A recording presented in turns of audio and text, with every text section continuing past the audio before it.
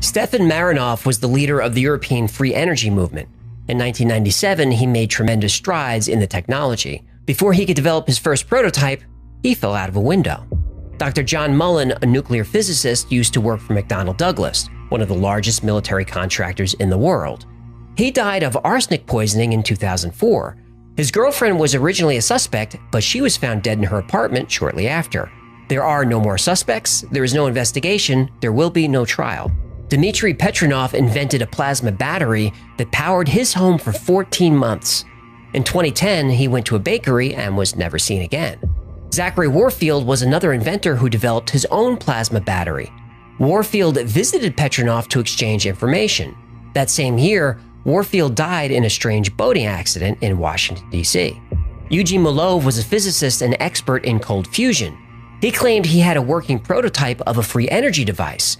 In 2004, the day before he was to make a public announcement about his findings, he was beaten to death. Arie Degeus actually patented free energy technology based on the zero-point field. In 2007, he was about to get on a flight to meet investors who were going to fund his research. He was found dead in his car at the airport. Rory Johnson created a cold fusion laser-activated magnetic motor that generated over 500 horsepower. He planned a public demonstration of 4 vehicles equipped with this magnetron motor. The U.S. Department of Energy placed a restraining order on this technology, preventing publication. And though in excellent health, he died unexpectedly soon after.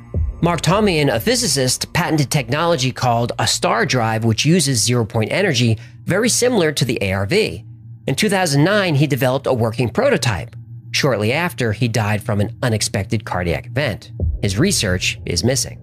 Stan Meyers developed a working engine that ran on water. In 1997, he died from what was officially reported as a cerebral hemorrhage. This happened while having lunch with 2 potential investors. His last words were, "I was poisoned."